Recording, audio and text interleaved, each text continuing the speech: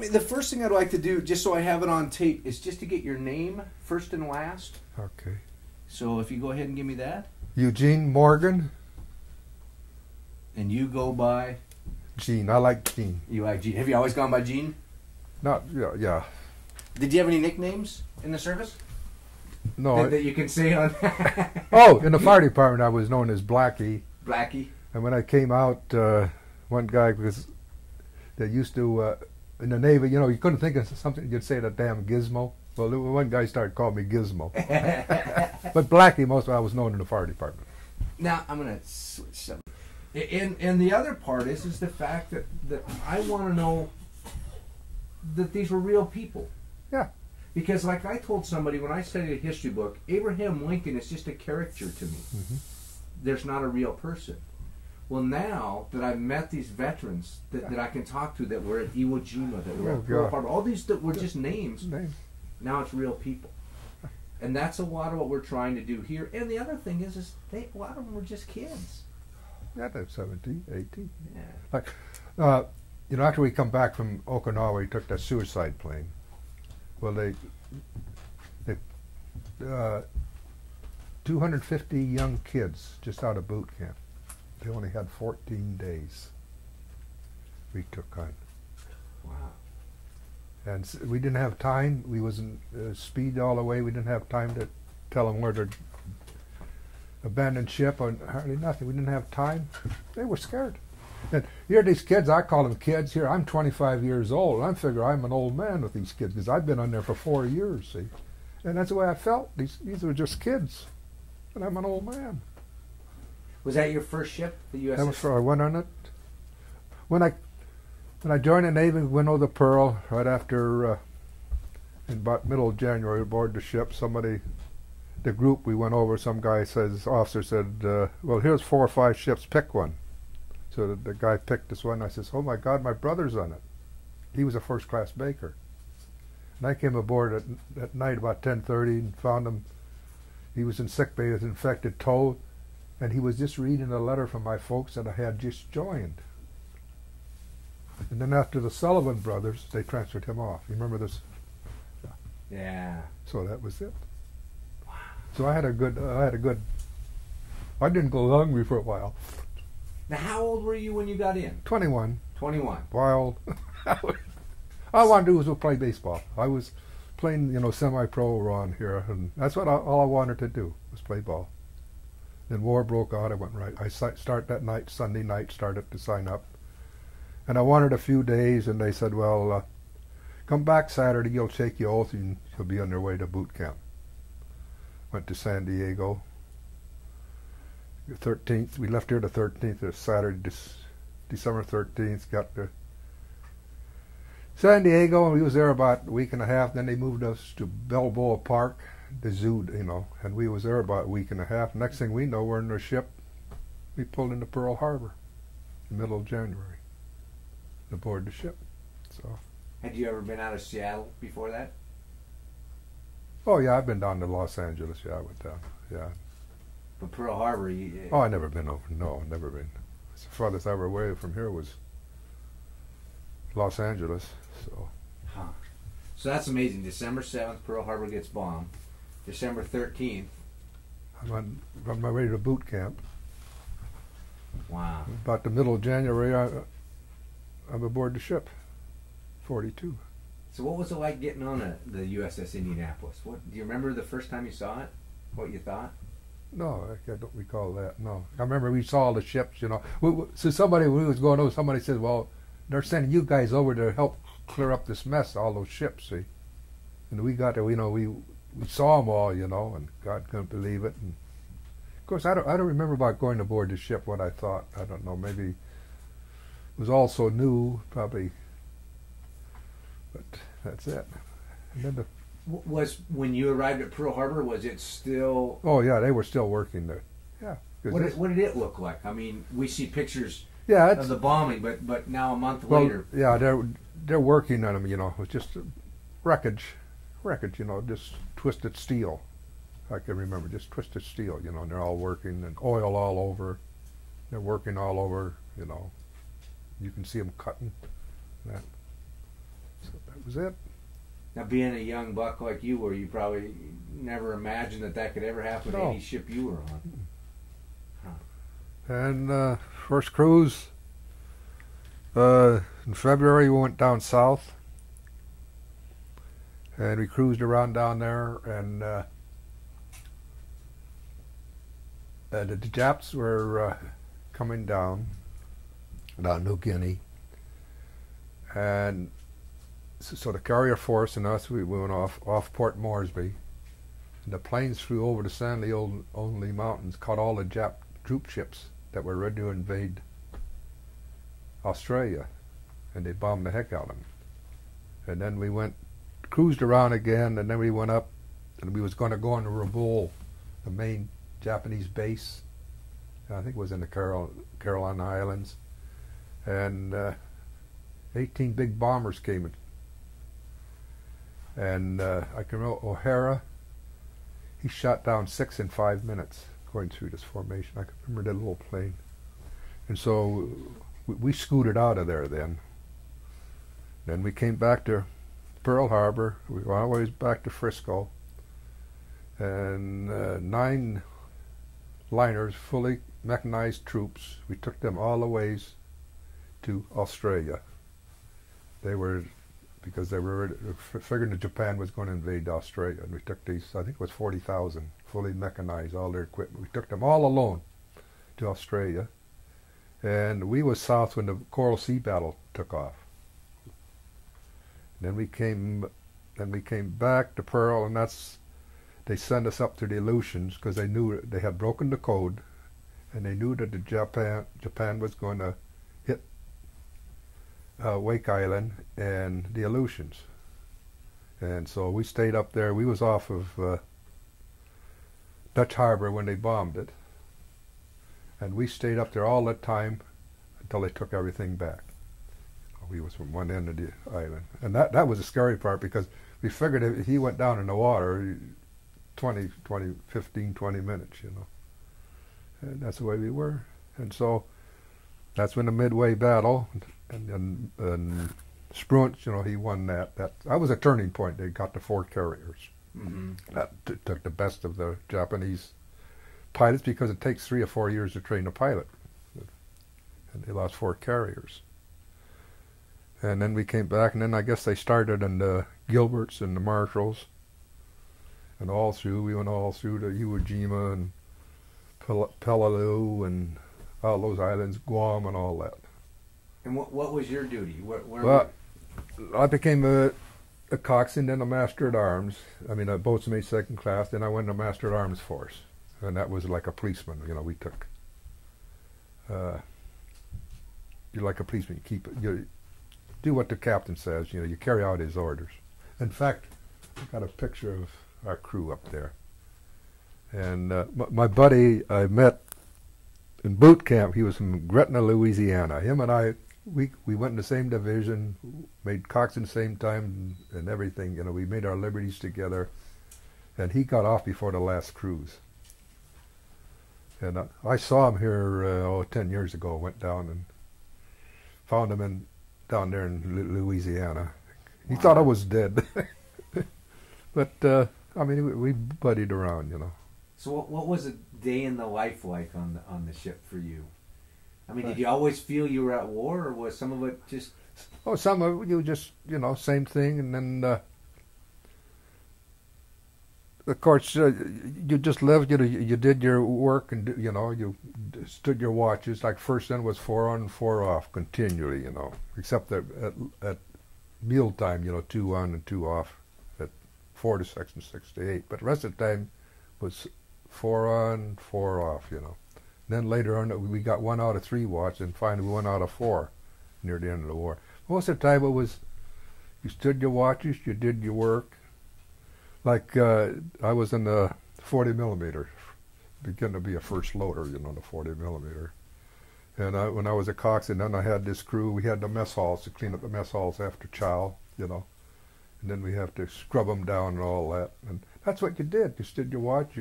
And then if you was going to bombard someplace, well, usually maybe in the morning early, you'd have sunny side up eggs. That was a big deal, you know. One time up in the Aleutians we was going to, but they had a fire in the galley. We ended up with scrambled eggs, and I think they scraped them off the deck. But that was a big deal if you're going to have a battle, you know. And then, of course, you'd hear that Uri sound at general quarters, you know. You had general quarters every hour before sunrise, you know, and before sunset, general quarters, because so it was just, that's a routine you did continually.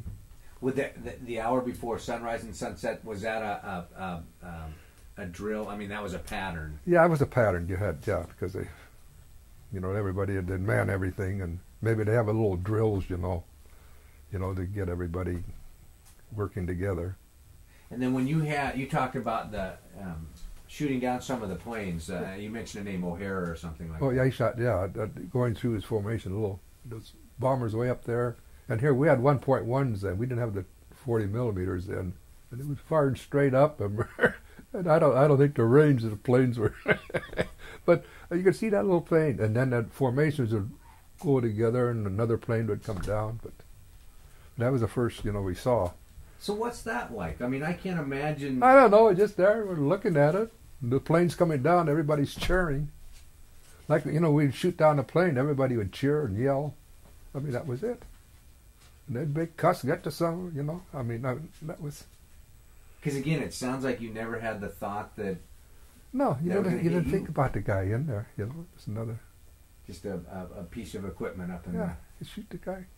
Trap shoot. Swear when they shoot him down. That was it. And then, I mean, you kill the son of a gun. I mean, I guess that's the way it was. You probably saw these soldiers in there, you know, they cussed and swore and yelled at one another.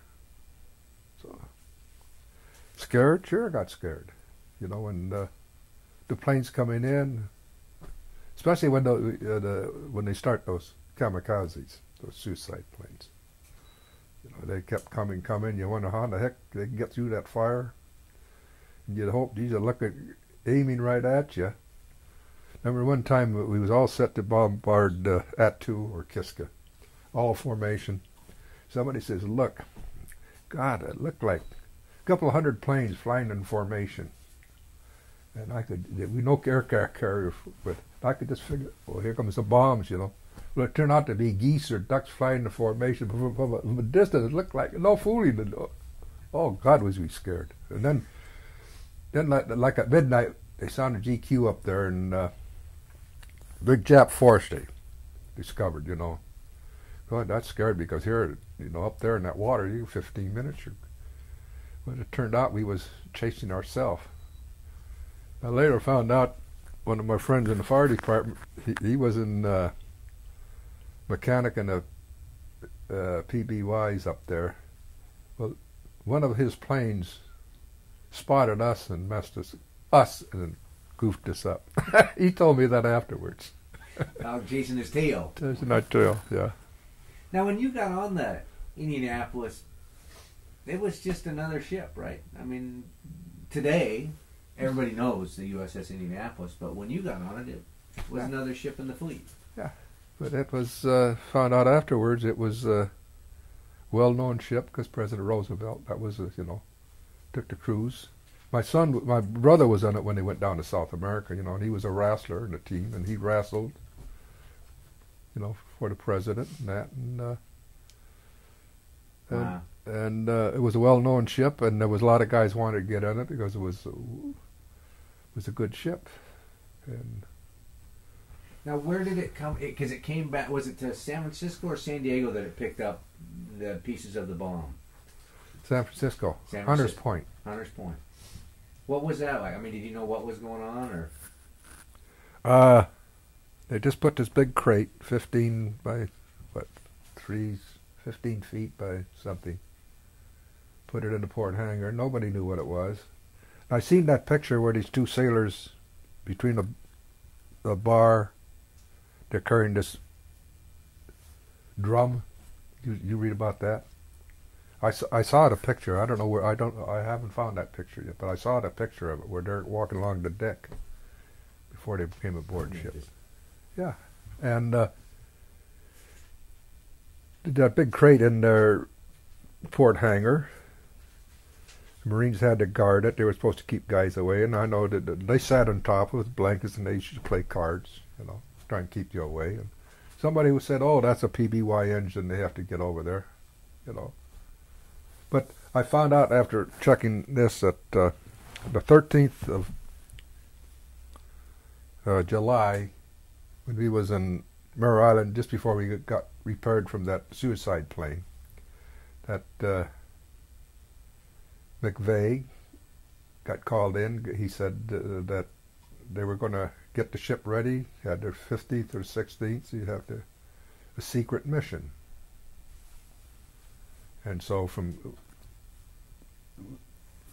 usually when you come out of the shipyard, they have a breakdown cruise. You know, you go wide open and turn and this and that, you know, to make sure everything's okay. Well, we didn't have that. Because you've just been in getting things fixed up, ship shape again, and go over to Hunter's Point in San Francisco.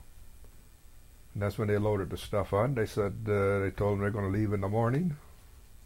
And then I found out, and when I'm checking up on this stuff, that we got out of the harbor and there was planes and boats and everything, and the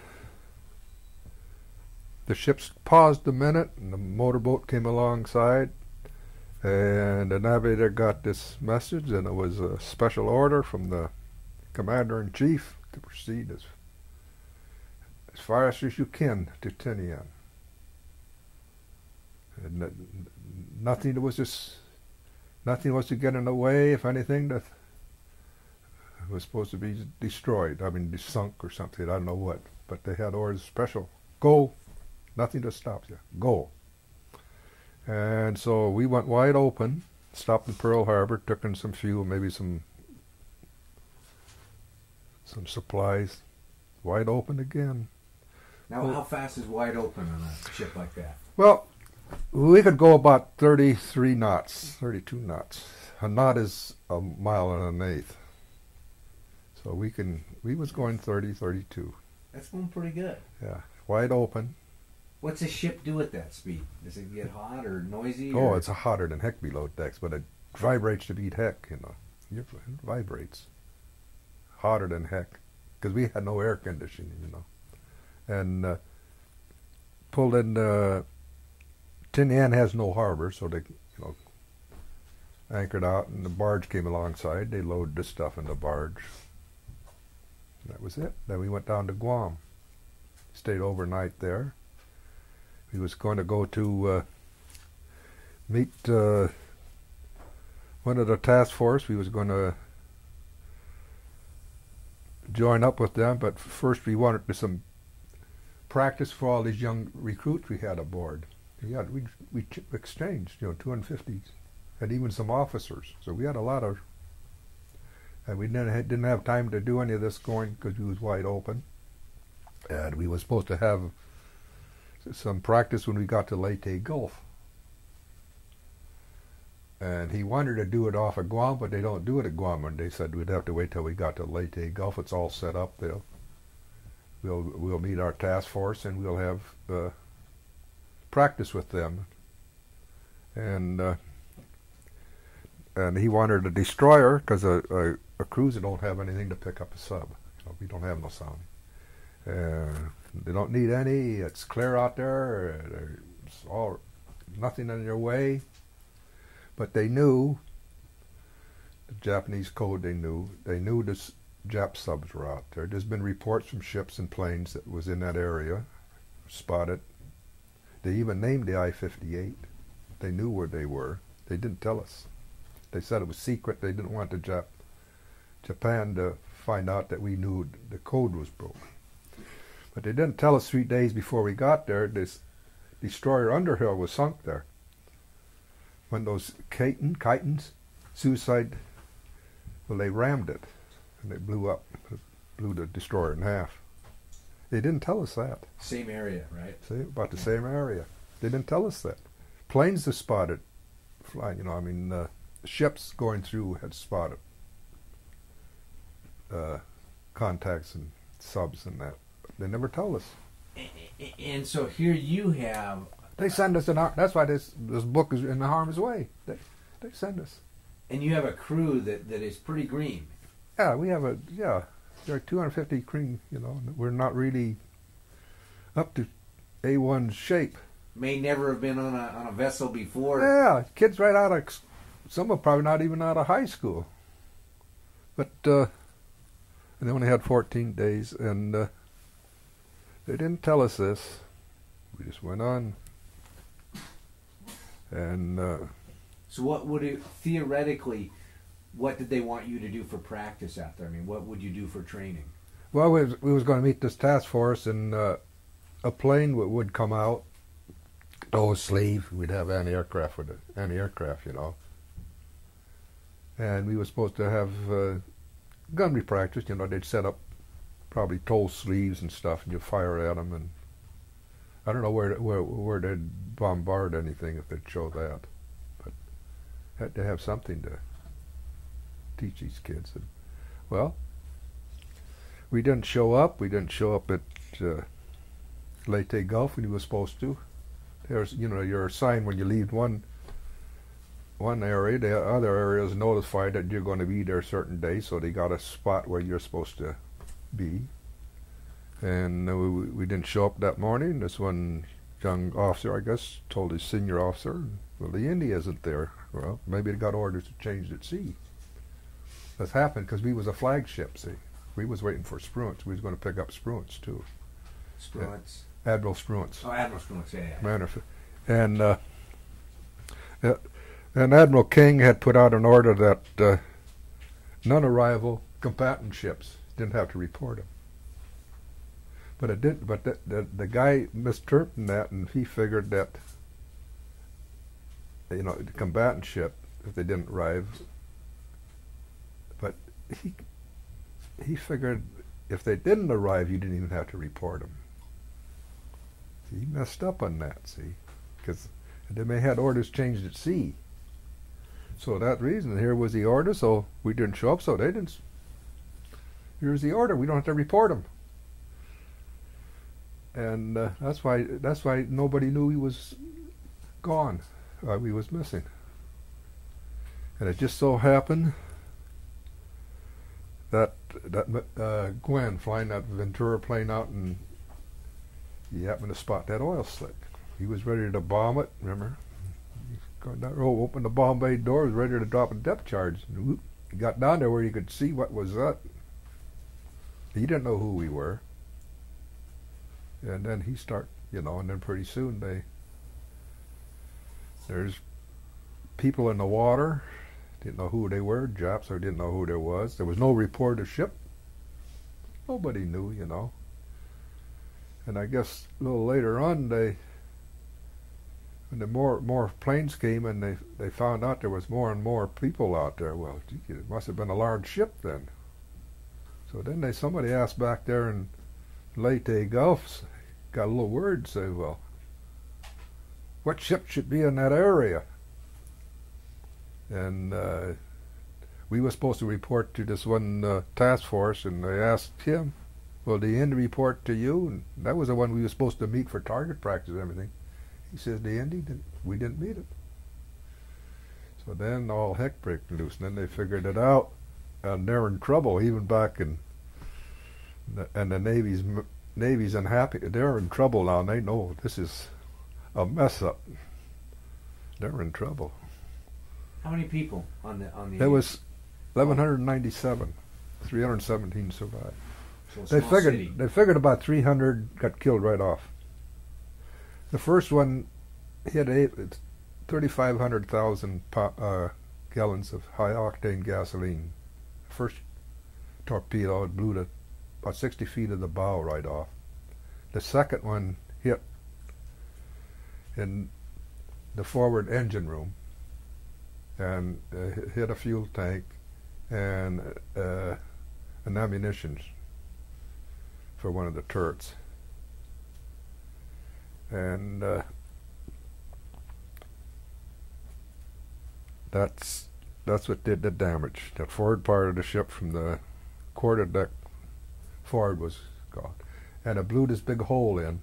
Power was out. They couldn't get word back to the after engine room. The screws are still turning over back there. and here's this great big hole. The ship's going kind of to starboard. Water's pouring in. The pressure, the water just kept breaking the bulkheads. They couldn't get word back to the. If they had saved the cruisers that had the bow broken off by getting it stopped, getting that, relieving that. But so that's it, and it just kept going, pouring the water and just breaking everything. Because you're running into the water and the water just. Where were you? I was in the port hangar, sleeping in the cot, and it woke me up. No, right off the quarter deck. Okay. It's just main deck. And jar woke me up, and I looked, and sparks and flames coming across the quarter deck from the forward part of the ship, the officer's country. Somebody says, "Oh, what happened?" Oh, somebody said, "I think something blew up in number 1 fire room," And this one guy, he was a chief master at arms. He was over there. Oh, he says, "Goody, back to yards we go," Anyway, I folded up my cot. All I had was my shoes and the skivvy shorts on. My clothes were down the MA shack, which was on the starboard side, just below the quarter deck. So I went aft, was going to go up the starboard side to get my clothes, and some guy says, "You can't go up there." So I did it. About that time, I could hear the stuff in the galley, pots and pans, and the ship start to list to starboard. So I went up, figured I better get a life jacket. So I went up and got a life jacket. Walked over to port side where the motor whaleboat was. There, talked to some guys there. The ship was leaning more and more, and they couldn't do anything with that. So then some young kid, he says, "What should I do?" And I says, "Well, follow me." And so I walked. It was like this, so I went down. You're supposed to go off the high side, and I couldn't get up then again, so I just went and jumped in the water, start swimming. They always said to swim away, So I just start swimming away. It's dark, it's black. I don't know if this kid behind me, whether he followed me or not, I never knew. I heard somebody say, "Here," and there was a raft. So it was so darn full, so I just hung on the side for about 2 or 3 days before it thinned out. So you had a life jacket? That's all. Your skivvies? Skivvies and my shoes. I finally kicked the shoes off. And the oil, we was covered with that oil, that sticky bunker fuel oil. And then I know I got sicker in the morning and threw up, I guess I drank it. Everybody did a drink, mouthful of that stuff. And so there, and then I had rubbed my eyes and everything got blurry. And I could hear the guys, I couldn't see it, but I could hear the guys with the first morning sharks, And here I'm trying, white skivvy shorts, and I'm hanging on. I'm trying to get my feet up in there, I couldn't see, just blurry, but I could hear the guys what they were saying, yelling. And was the raft just a conglomeration of stuff, or was it one of the whaleboats, or? No, the raft. It was a raft. You know how the raft? Yeah. The rafts, they're open in the center, lattice work. It's down about a foot.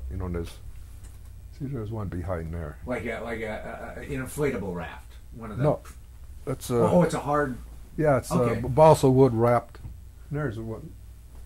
I'll study that. And in the middle, it's like a cargo net down about a foot or foot and a half, and there's wood slats in the bottom. So you sit, and your feet, you're mostly in the water because if there's so many, it's just barely floating. Yeah. The water's slashed. So everybody has piled in. You're hanging on the side, tied a rope. There's little ropes, and I don't know. It just kept going, and. When you think back, do you remember what you thought at all? Or does it? There's a lot of it. I laid in bed trying to. A lot of it just completely blank. It's gone. There's just little parts I can remember. I can remember, and you couldn't make out anybody unless you recognized your voice because it was just all black. That oil. Couldn't make out. And of course, my eyes is blurry. I can't. And I can remember the guys would yell planes, I could look up at the sun, and oil and everything. I guess most of the guys had their eyes were scratched, And there's a lot of it I laid. What happened? Just blank. Can't think of it. And then finally, there was room enough to get in the raft, thinned out. Guys that were hurt, burnt, they didn't last too long. You know, and I guess about every day they said, well, they start talking about, well, they're going to pick us up because we're supposed to be in, you know, they got an SOS off and this and that. We didn't know for sure then, you know. Well, they'll be looking for us, and of course, then every day, well, how come? They should be coming pretty soon, you know. And it kept going on, and why? Well, how come they're not looking for us? And then I think the third day, then it got desperate. Then guys, a lot of guys were going, was getting thirsty. Some guys started drinking salt water. Then guys started to have nightmares and dreams. And that's when I can remember guys swimming up to the raft and saying, well, we were just over the island over here. Beautiful, a lot of beautiful women, all you want to eat. We're going to go back. Who wants to go back with us? And then there was guys, oh, we're going down and get another drink of that nice cold water from the scuttlebutt in the #1 mess hall. That's where our drinking fountain were. They'd dive down. And I can remember that, you know, and guys come up and, oh, there's a Chinese ship just on the horizon. It's waiting for us. Who wants to go? We're ready to go over to swim over to it. This is the third and fourth, where the guys are going out of their head. I don't know if I went out of my head or not, but and just kept going on. And how come they're not looking for us? And I think a lot of guys just gave up. Figured they left us, you know. Guys were drinking salt water. Then they started. There was even fights where they thought there was a Jap. And they even reports of some guys got stabbed, you know, and that guy's going out of their head. And there's parts I remember. I guess I stayed sane. I remember. I know I was fighting. I seemed to be trying to walk. When the boat came and picked me up, and it seems to me I was thrashing and fighting a little bit. And it seems to me that, and I says, hey, don't wait for me. And but I remember when all the planes came and everybody, you know, and my eyes was clearing up, then I could see the stuff floating down. And I remember this lifeboat came down with 3 big parachutes, and certain guys swam over to it, you know. And another part, all this stuff coming down, I visualize turkey sandwiches floating down. I could never figure out how come turkey sandwiches, but it just seemed like here the stuff came from all over. All these planes, all of a sudden, they were all over. But there's a lot of it just completely blank. I mean, what did I do for all these days? I remember, God, I'm sitting there and it's getting morning. The sun ain't out yet, and I'm shivering. It's cold. When you're in the water, it lowers your butt. The temperature lowers you know. And I'm shivering. I wish the sun had come out. Then the sun had come out, and then that you'd have to duck down in that boiling. But then we had these saltwater ultras all over us. They started eating in India. That's what most of the guys had those all over. And then the place you got kicked or anything, somebody, you know, you had but that was it, and got picked up. Did the survivors, did they, as days went by, did everything spread apart so you guys were all over the place? They figured we were spread out about 10 miles, about 50 miles, because there was guys when the ship was blowing off and the ship's moving all the time. The guys going off different times. 12 minutes it went down, and the current and the tide, and not the guys different groups, and they figured we were spread out 10 by 50 miles. We were spread out, and there was one group found that last day, you know, they were, but all heck broke loose when they found out it was us, because they were in trouble. And how many days were you in the water? Almost 5. Almost 5, because it got picked up sometime in the morning, the fifth day. After midnight. I know it was after midnight, because I remember, it seemed there was only about 6 of us on the raft then, and the guy came in, a couple of guys came in one of those little life rafts that had a little, what do they call it, water thing? What do they put the water in? The canister? No, not a canister. Oh, a canteen? Yeah, canteen. Yeah. We all had a little swig of water. That's the first water we had. In 5 days. Yeah. And so that was it. But who picked you up, or what vessel? The Bassett, and they took us to Samara, and there was 3 groups, really large groups. Well, one large group didn't have rafts. They're the ones that took the beating by the sharks. They're the ones that took the beating because they tried to keep together, and anybody was injured or that, and that's why the sharks came up in the center of them, and anybody drifting away or falling asleep at night, they tried to stay together, tied together. And that's why they had fights and everything. In fact, one place, a shark came up, this one raft was damaged, and the shark came right up in the center of it. But I can remember that one day looking down, I think it was the last day, looking down through the bottom of the raft. Hey, these sharks swimming around, great big sharks, just swimming around. Didn't seem to bother me, But I never did see that one group where the sharks, the guys, they could hear, the guys yelled and screamed, they could see their buddies, the sharks. And you probably read that. Yeah. And so.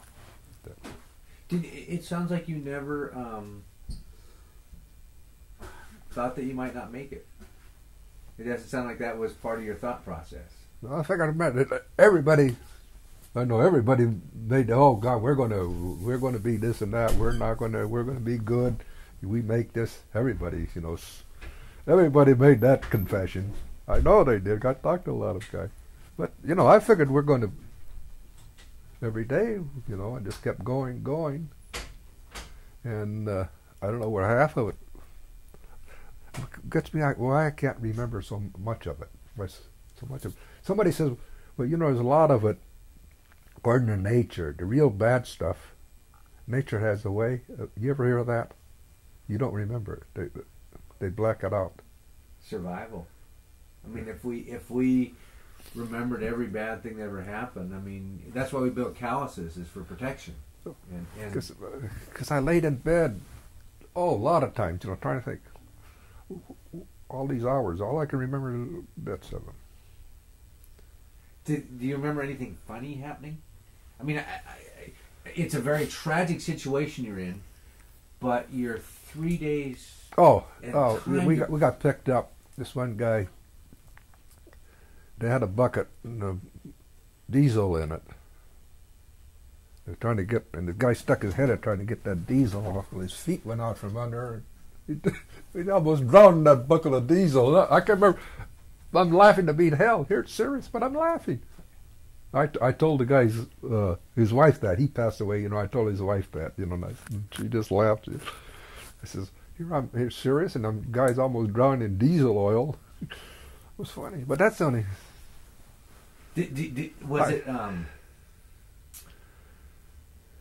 Were there conversations, or were you just spending all your energy surviving? Did you? I think we talked, but I don't. That's what I don't know. I know I'm sitting there, and the guys can't make them out. I don't know, a lot of it just, I'm out, maybe I'm just... Did you know any of the people? Because you said you didn't if you recognized their voice, then you could identify... The only guy was a pharmacist's mate when I first got in the raft. Because he was kind of in charge, but he didn't make it. That's the only guy that I remember. Other guys I don't remember. Oh, another young kid, yeah. And a baker came up, tried to get this young kid to swim with him. And I hung onto the young kid, I remember that. Those are a couple of guys I remembered, just from... That's it. Guys come up swimming, want everybody. Those are the things you remembered. Thinking they could make it. Yeah. How'd they get you out of the water? Well, it's cargo net, and they said, can you climb? And I don't think I can climb up next. So they took me up in the Stoke Strucker, you know, but some guys climbed up, some guys fell back, you know, to make it. And I went next to the last day. I saw something out there. I thought it was a K ration. It was in the gray thing, 5-gallon buckets in gray canvas or something. So I went swimming for it. And some guy yelled, "Look out," and something hit me. And I pushed on it. Felt back, half my skivvy shorts are gone. So I got back to the raft. Fast. And so I figured I'd tell people, well, everybody asked me, well, how come you make it? And I said, well, you know, I says, sharks don't like Polish sausage. I says, I'm Polish. That's what I figured. Well, he hit me, and I must have been a shark. I pushed on him. I don't know that. And the guy yelled at me, "Look out!" So, but wow. So that's it. It didn't bother. I was back to the raft. Where did you recoup when they took you? Oh, they took us to Samara, and most of the guys went down to Pelelu, you know, and then they came back in the hospital ship. We all met at Guam later on, and that's where we all got. Wow. When did you discover that that you had taken the bomb over? When they dropped the bomb, we was in the Samar, and when they dropped the bomb, they came in and told us that's what you took over there. And it was scary then, you know what.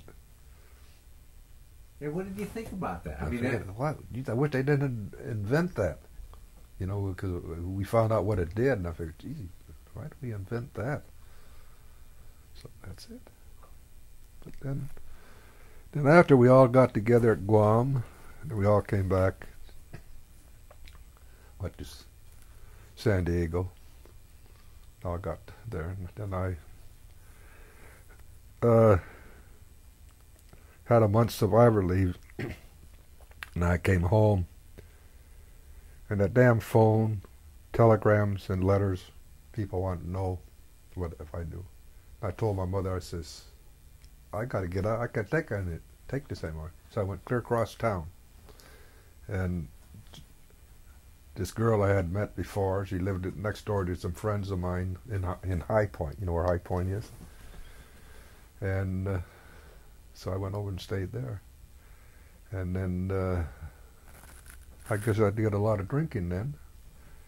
Anyway, we got married, and then I went right into the fire department, and all this stuff left my mind then. Because I got married, went to fire. I had, you know, new job, new. So when that would have been what, 1946? Yeah, that was 45. 45 that you got married. I got discharged in November. I got married November the 8th. Got discharged the 27th. Went right in the fire department around the 1st of December. I never thought about the aspect of a survivor coming home on leave, and everybody being able to figure out, oh, he survived. I want to find out if he knows something. So they started calling and telegraphing. Oh God, yeah. They just drew. I couldn't take anymore. Then we were supposed to tell them, as far as we knew, you know, that as far as we know, they went down at the ship. You know, they didn't stop. But then I found out a Marine that from West Seattle. I went and saw his folks, and I found out that he lasted 3 days in the water. So his mother, you know, and I said, as far as I know, he went down the ship. And she says, no. She says the master sergeant had called me and told me he was in the water 3 days. This was a kid I got to meet. Anybody from Seattle, you got, you know, you're on the phones aboard ship, you know, you talk, or anybody from Seattle, and he went. Anyway, he married at that time the warden of Walla Walla Penitentiary, Smith, married the daughter. So he'd go home and leave. That's where he went to the prison. So we used to razz him on that. But anyway, he was a good, and then a guy in the fire department was a good friend of him, went to school with him, you know. Guy in the fire department. So I got this guy's name was Dick Tracy. Strike him, he's a red-headed Marine. And it wasn't, we had some pretty good Marines aboard. It was a pretty good bunch. I got along with them. Of course, in that master at arms, you know, you're all over the ship. You're in charge of all this. You're, you know, and you get to know it. Names I don't remember, but you get to everybody. You know, rank and So right, yeah, and you had to take. You got to take the guys to court. So did the Navy instructed you when you got to go home? They said, "Well, here we're going to debrief you," basically, and said, "No, this is all they told us as far.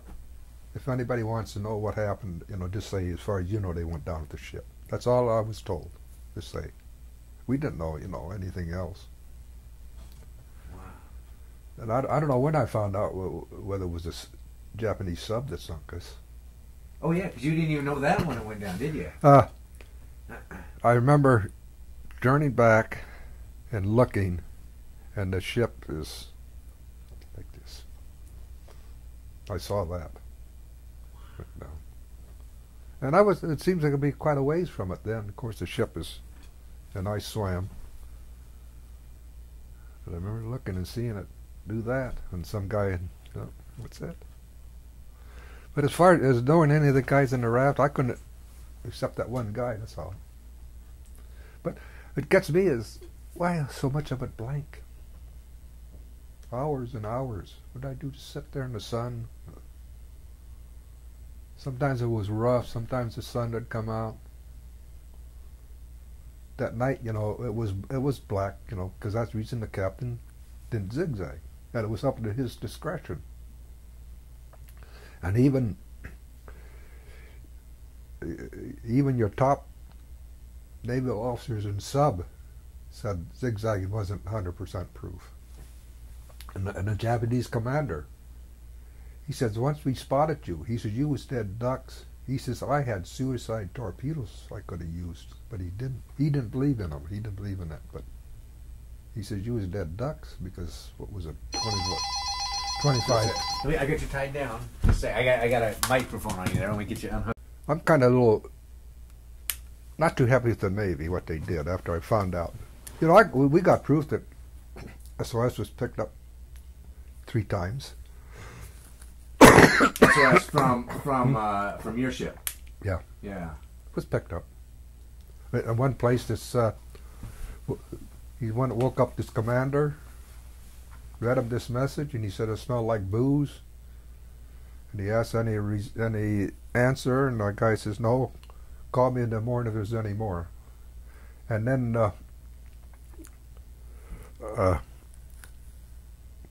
another place where it was picked up, this one young officer sent out 2 seagoing tugs. His senior officer found out later, was playing cards, found out later this officer sent out these 2 seagoing tugs. They had been away for 7 hours, and he called them back. In another place, they figured Japan usually put out messages like this that they figured it's just a trap deal. They even picked up the Jap message that they had sunk a large warship in that area. They never checked it out. I mean, all this stuff they goofed up. They just it just kept going. And why didn't they give us the destroyer? They knew the subs were in that area. They even knew because there was the subs were offered there. The destroyer was sunk 3 days ahead of time. Other ships going through that area had spotted periscopes and had reported, and they didn't tell us. Was it? Do you think it was just a result of one little mistake and one little mistake and one little mistake that led to it, or? Well, the biggest one. Why didn't they tell us the subs was in that area? Why didn't they tell us that the destroyer was sunk? And all these reports, knowing the subs were in that area, knew we was going to go through there, knew we didn't have any anti-sub devices to pick up subs, and knowing that usually they'd send a destroyer with a ship like that. And 1,197 men to send them out. Were you pretty much at stand down? I mean, because you were going off to do some drills and stuff. So were things a little more relaxed? Yeah, a little more relaxed. And of course, near the end of the war, it was more relaxed. And the ship wasn't more, it wasn't different conditions, what you dog down so much. But it was so hot that, most of the guys was sleeping on top side. A lot of them couldn't sleep below. Plus, you just got done doing a big mission. You brought the bomb over and dropped it off and gone full steam. Yeah, we was going to go, and we knew we was going to ready to invade Japan. We knew that was coming up. We was going to have some. Then we found out later, I read a book written by Japanese, what they had waiting for us. How many suicide planes they had with. All the people were trained.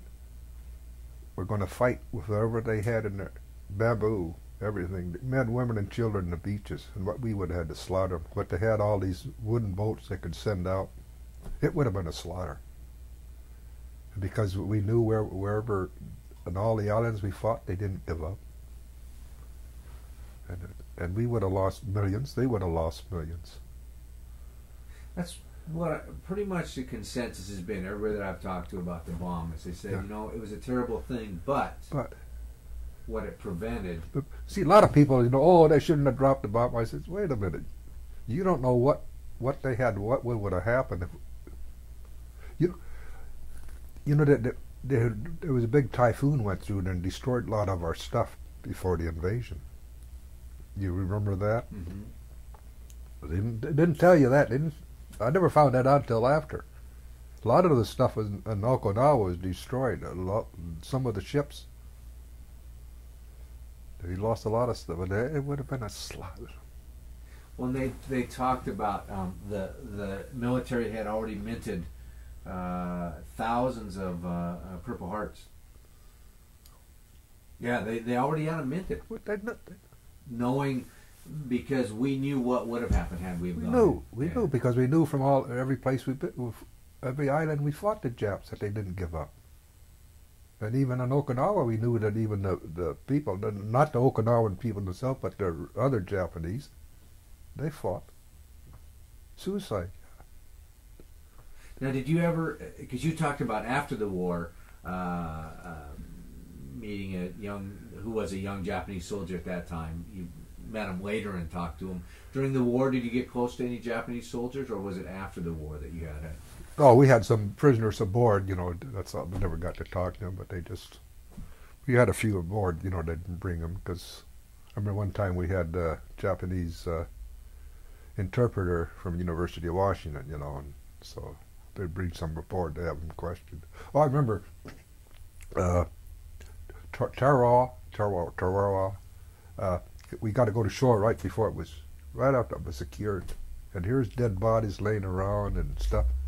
Lines spread on them, stuff scattered all over, hand grenades.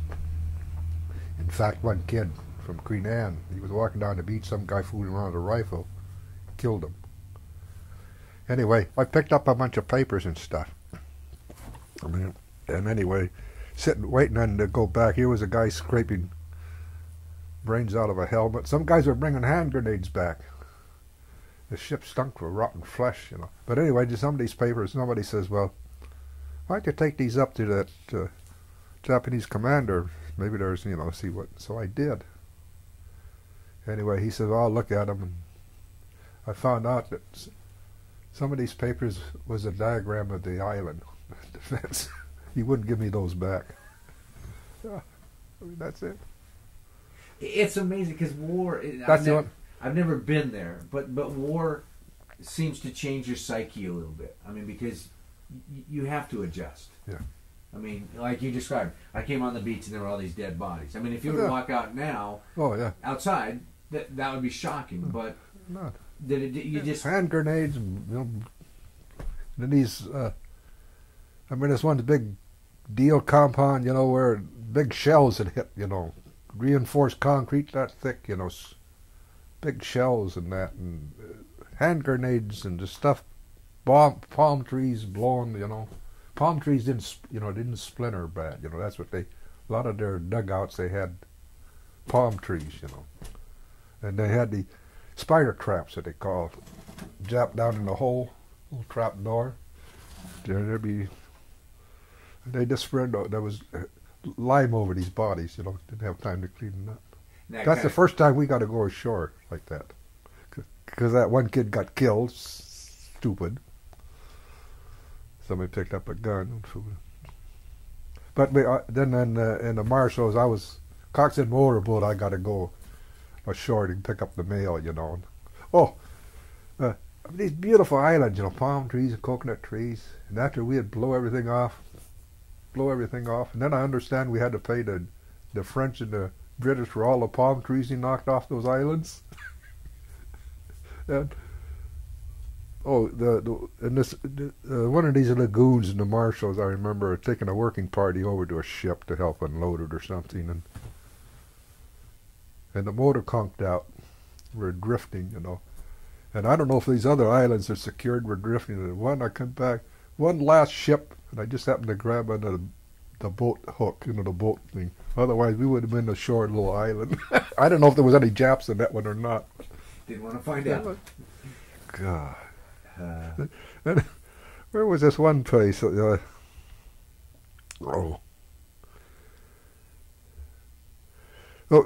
we took the suicide plane in Okinawa, they moved us a little group of islands where they had the supply ships, and the ships would rest, and we sat in there, and the ship almost got sunk.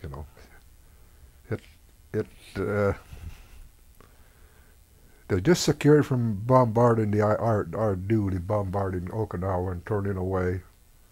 And the plane came right out of the sun.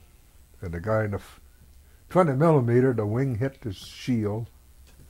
The plane hit the side of the ship, and the bomb dropped off the wing. And down in the mess halls, it went right through the edge of the table where the guys were sitting. Went down, hit the shaft, blew the two propellers off on the starboard side, and knocked the evaporator out. Big hole. Got over in the islands. They finally somehow they made a wooden patch. They got it pumped out. They poured concrete down in there. And here, while the concrete, here a carrier behind, and the Jap suicides diving around. He had a carrier behind us, and we couldn't fire because they didn't want to bust the concrete. We sat there. But anyway, we came all the ways back to the States. So. See, now is it? I mean, again, you described that and you kind of smile and laugh. Yeah. Is the mind so powerful that you really don't think you're gonna get it? Yeah, that's it. You're sitting there, you go like just like when I talk about all those planes off Kisco or Attu, I'm thinking the planes, the bombs, we don't have no carriers up there. Because they're close, right? I mean, a lot of these planes they look like in formation, But now you talked about playing baseball before you went in the service. Yeah. Did you have a team on the ship or not? I know some. We started one day, and that was one day we got it. One day of baseball. We was in Pearl Harbor, and we was up the ball field, and that's when the ship blew up down there. Something happened. The ship blew up. That was the last of it. We never had that time. And I don't know if you ever talked to anybody in the Navy that had recreation on the island of Mogmog, in your Lithy group. They brought you off the ship so many, and they brought you in this place, barbed wire around it. You wait in there, then they march you up in this other place. You got 2 cans of warm beer. You had to drink it there. When you got finished, just like cattle. And everybody had talked about the recreation of Mogmog. That's the Ulithy. 2 cans of warm beer. Do you remember what type of beer? What was it? Was different kinds. No, just whatever. Like in Pearl Harbor there at what do they call it? The Breakers. It was a USO place. So every day you go out there, they'd make you hamburgers. They had a few girls you could dance. And every day they'd have a different beer from all over the country. So that was recreating Pearl Harbor. I talked to my dad was in he was in Navy Air, and he said if you take a sock and put your beer can in the sock and dip it in that jet fuel and then spin it around because it evaporates so fast it'll cool that beer off. So the Yank ingenuity was pretty amazing sometimes. Oh, God. But so yeah, what did you do for fun? I mean, because I know that there's the battle time, but there's just a lot of. Oh, you just talk, and I guess you just talk BS and play cards. At after chow, after everything cleaned down, you could put tables down and they could play cards, but they weren't supposed to show any money. See, they weren't supposed to use chips, and play cards. So did they find a way around that? I mean, did you? Oh, they used chips. Yeah, well, they do it. We do. But then we had a couple of guys that was working together, card sharks, and we had the word anytime we saw them in the game, they kicked them out. They'd get in there and start raising each other. See, we found that out. And then, and at that time, the colored that were for the officers, see, they had their own compartment, but they weren't allowed to come up and play cards at the mess hall. And so the guy in charge, I was master out. He says, "What about if down in our compartment, can we play cards, until 10 o'clock when I turn the lights off, and we'll keep it quiet, because there's a guy sleeping in another compartment right over here, a white guy,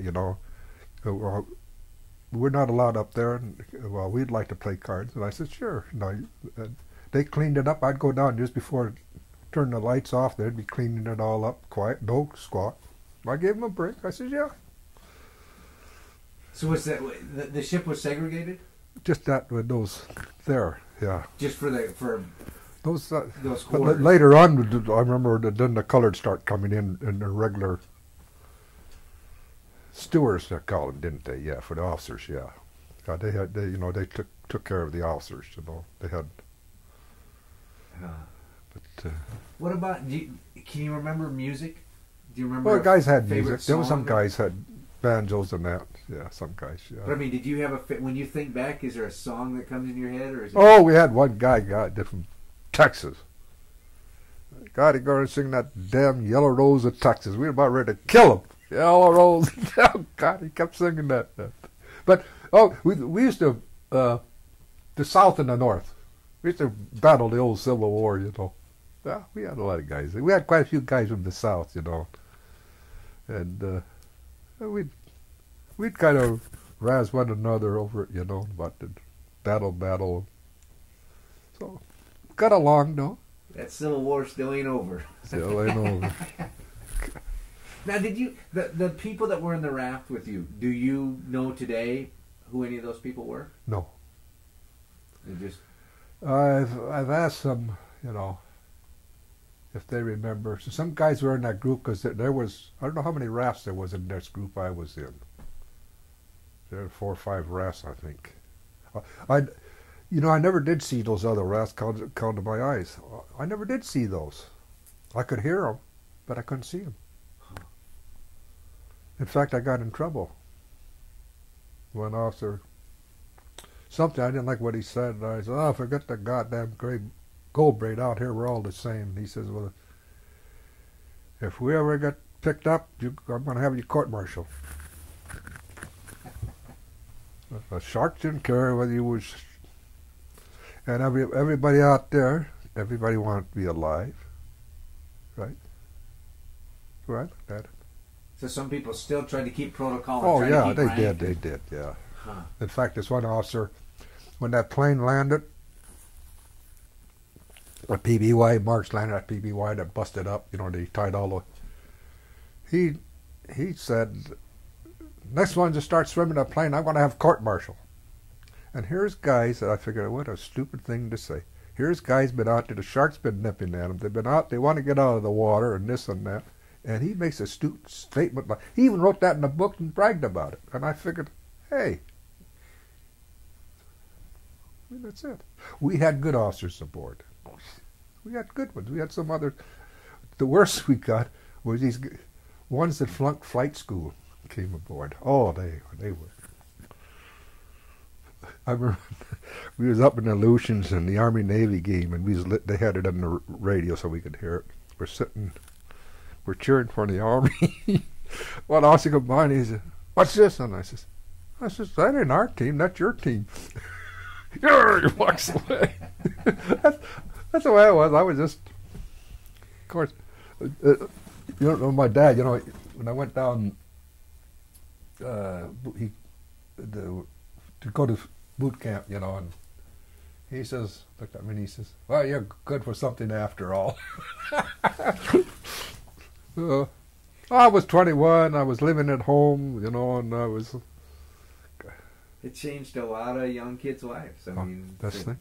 You know, a lot of kids, a lot of my friends I went to school with and that grew up with, well, during the Depression, a lot of them joined CCC camps. And they said that was the best thing that ever happened to them. And just when we got in the fire department now, this one battalion chief, he said the best group of men that I ever saw in the fire department was all you guys that came out of service, because you had some discipline, you knew. Yeah.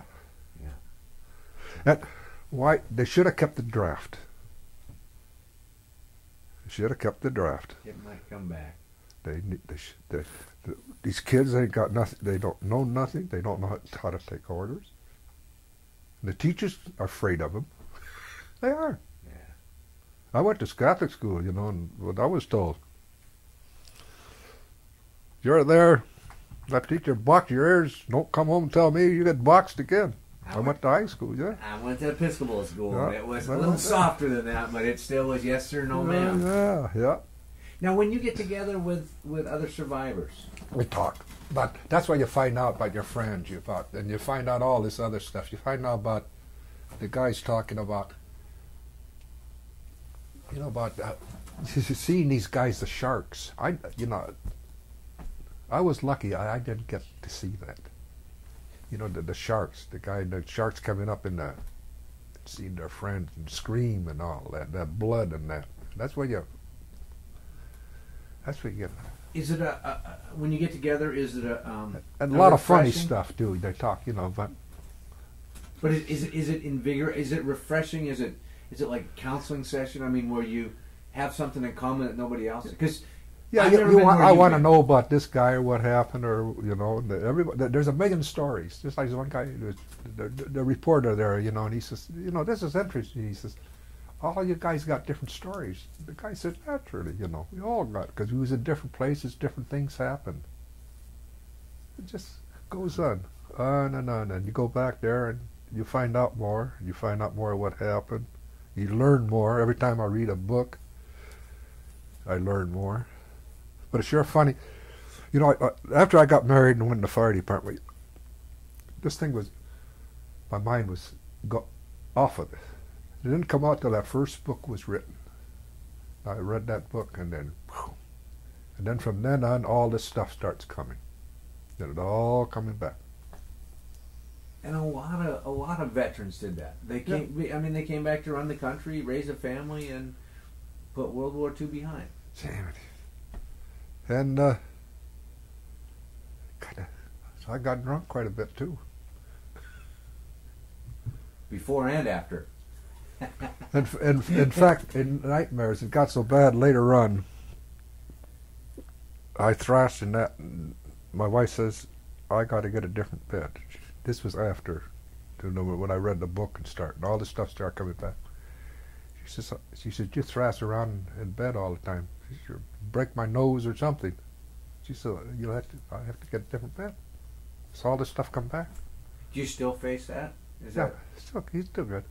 I go on the ferry, go over to Bremen, I go over to see a couple of guys, you know.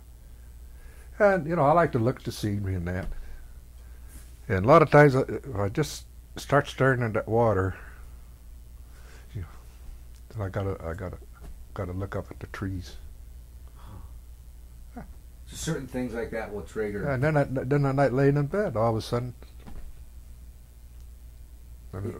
Does it come back as a movie in your head, or sometimes, is it just sometimes, yeah. What about smells? Because it seems like, because you talked about being in the diesel, or being in the bunker fuel. Does that? I smell diesel now. I know. Yeah. Doesn't. But one thing that gets me is why so much of it is blank. Like a lot of other guys, I read their stories. What geez, they can remember a lot of stuff, and I can't.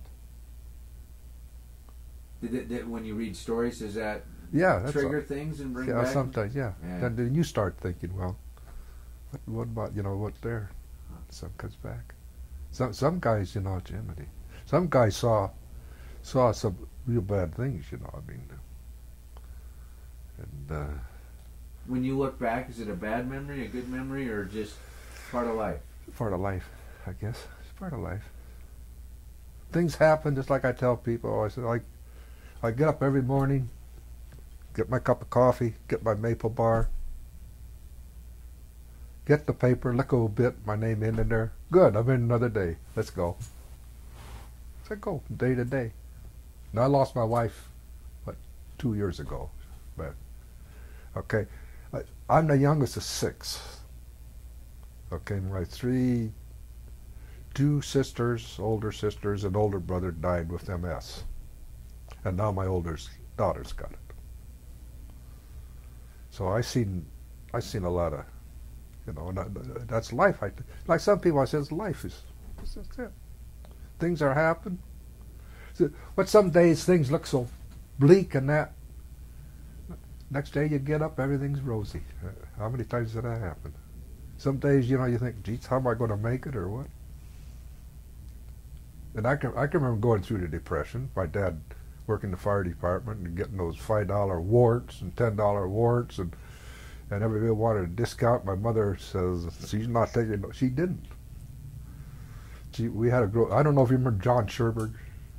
He used to be a lieutenant governor. Well, his brother ran a grocery store in Queen Anne Hill, and he says, well, because it's a big family, 6 of us kids, he told my mother, he says, I'll give you full value, I won't discount, because, that.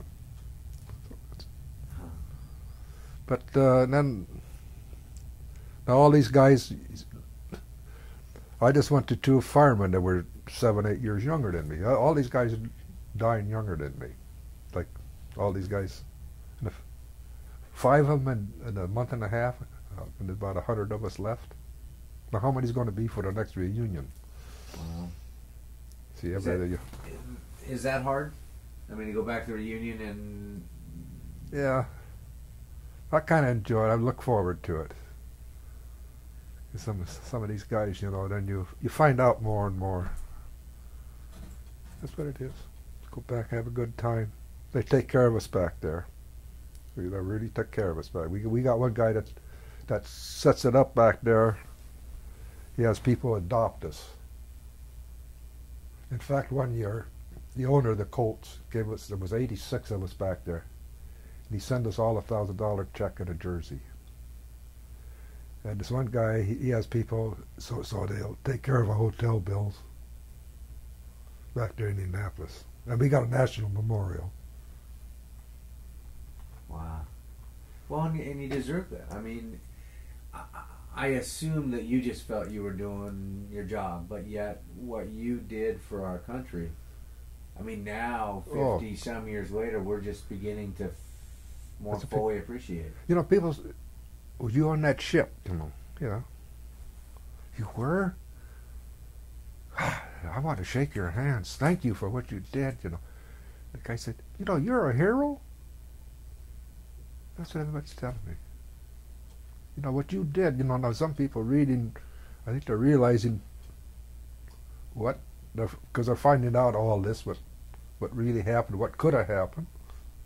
I tell some people, I say, you don't know how damn lucky you are that you're not speaking Japanese or German.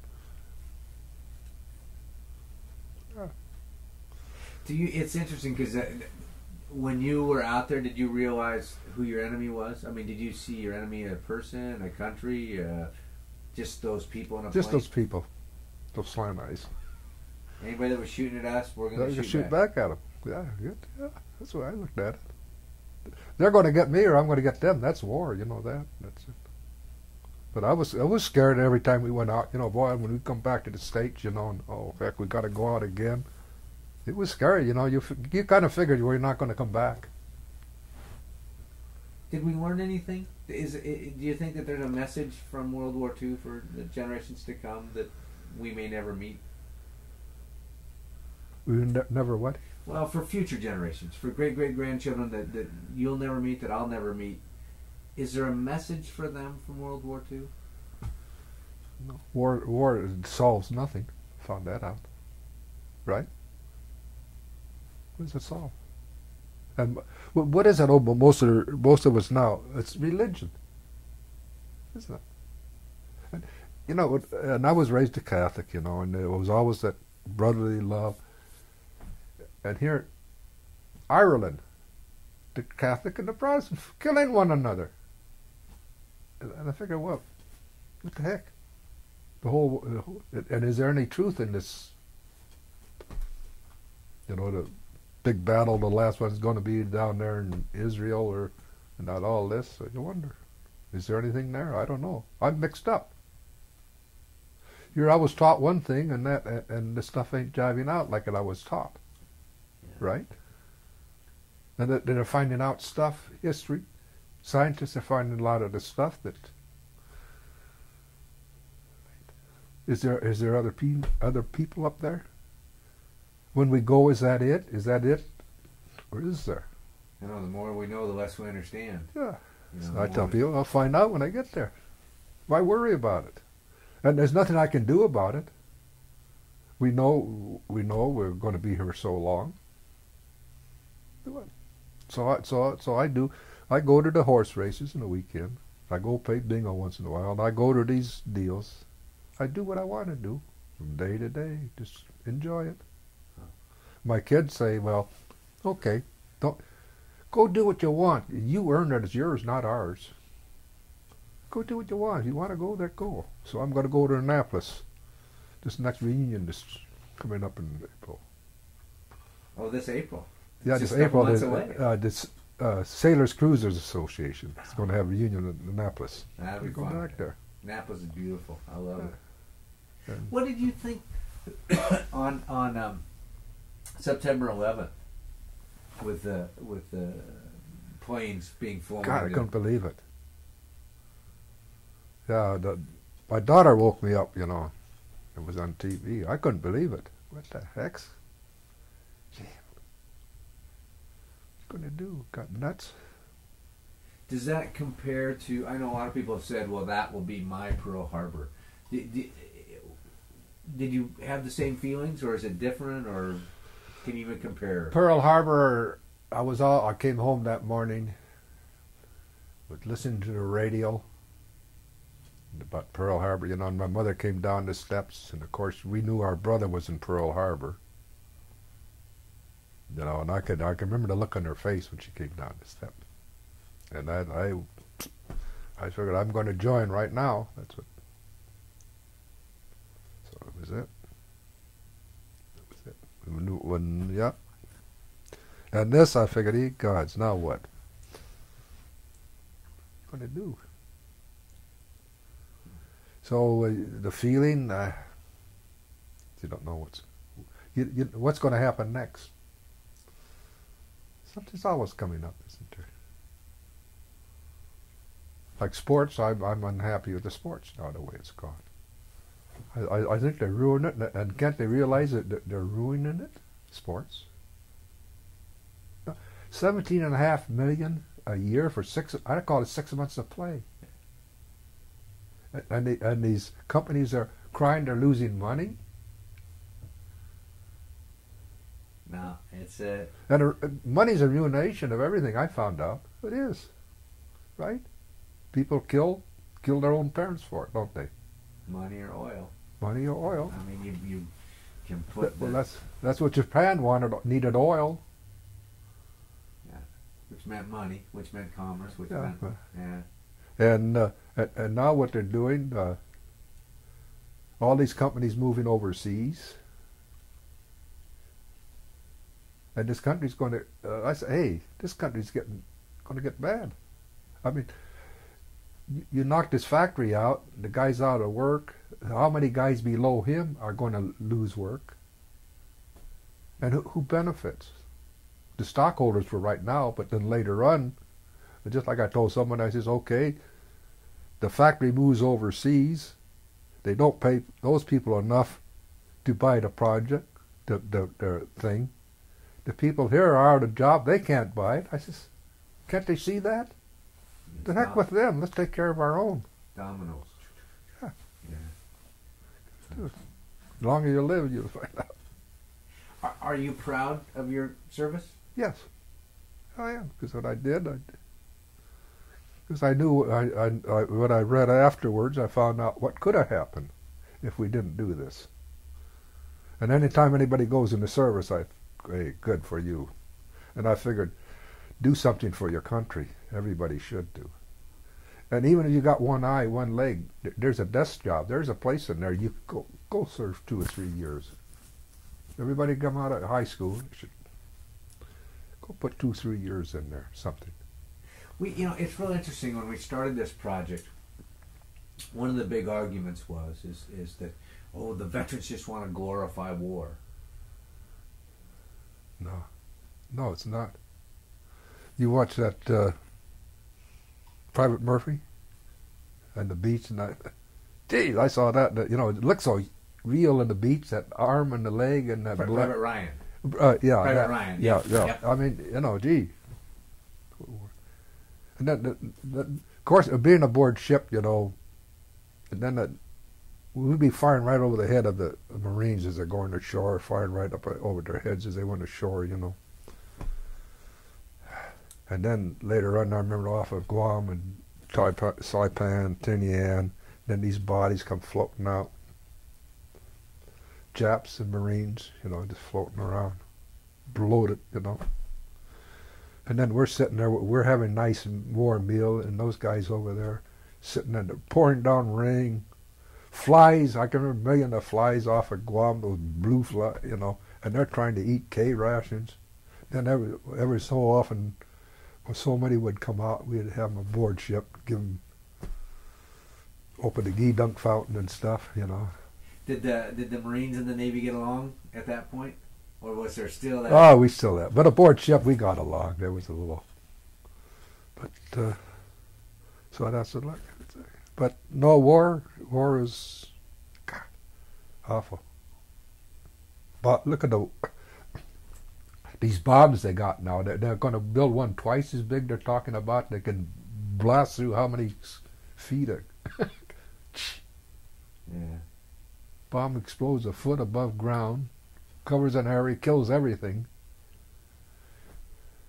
It's like after the war, they had all this deal when Russia got the A-bomb and that. Oh God, they got all upset here. Do this and that, build these underground deals. And every fire station we had first aid and all this stuff. And we were supposed to take the rig out and take it out to our SeaTac in the tunnel and all this. And I figured, now wait a minute. If they start dropping those A-bombs, I said, the ones we dropped were just little tiny ones compared to what they got now. I said, once they start dropping those things, I said, that's the end. There's no defense again. But here they. Yeah, I can remember all the fallout drills, civil defense. We'd practice either hiding in our desk or we'd go down in the fallout shelter. But I said, hey, it's ridiculous. Because you take, one little one, now the one is 10, 15, 20 times big. And they don't know today if they start dropping what is going to be chain reaction. They don't know. Yeah. And look what they got now. Sub, and they can pinpoint. Yeah. Yeah, I think it comes down to that one that almost every vet I've talked to have all said that war's not the answer. It's not. But they don't think that it won't happen again, unfortunately. It may be different, but for some reason to get everybody to get along is... Yeah, but can you get everybody to think right? To figure, well, hey, this ain't going to do nobody any good. But then you get some nuts, But why can't they all sit down together, all the leaders, and hash this over and say, here, what's going to happen? Why can't we sit down and live in peace? Because we start these wars, we're destroying each other's country, blowing up cities, blowing up millions of people. Can't they get together? But then you always got a couple of nuts. It's so darn simple. I could think, I wish I could be running this country and trying to, hey, let's have a big, get all these guys here, okay. Come on now, let's use some common sense. But no, I'm not there. And the sad thing is and people point us out, it is a couple of extremists. It's soldiers fighting for one person, whether it was Hitler or Mussolini or whoever. It's not always a population that believes that way. No. It's a charismatic person who takes them. Huh. And then they brainwash. It's the worst thing. Yeah. Huh.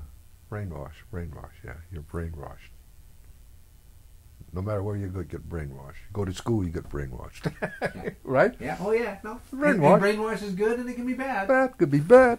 Yeah. Then some guys get fanatic about certain things. Like maybe I'm a fanatic about I want the Navy. A couple of Navy guys here. Oh, geez. Oh, I asked those guys. Says, oh, you sticking up for the Navy? One officer I talked to him. He was in one of the. He lives out in North End. He was in one of the ships, And he says, "What are you trying to run us officers' nose in the dirt?" And I says, "No." I says, "That's the way I feel." And this other guy down here, he says, "Well, what good is it going to do? Nobody will care." And I says, "It means a lot to me. It means a lot to us." Yeah, and the crew. The crew. And I said, "It means that to." I figure, oh, they'll never apologize. Huh. I says, why did they cover it up so long? They didn't put it out till.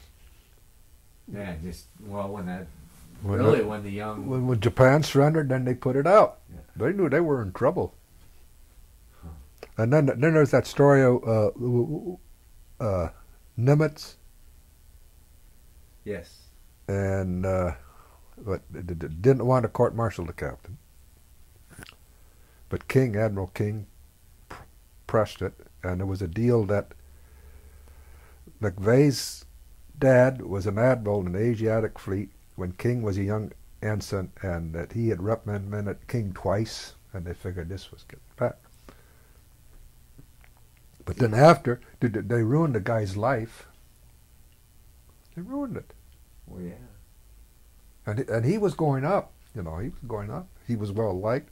Some guy says, I said, well, we had good officers and bad officers. And I said, here, 100% unanimously, the whole crew backing the captain. Now, don't that prove what kind of a man he was? I said, I had dealings with him. I had to take guys to, and he was just as fair and square. In fact, in that preliminary hearing they had in Guam, I was an interesting party. I'd meet him, have early breakfast, meet him there, and he'd ride up in his Jeep with. I'd just talk to him like anybody else.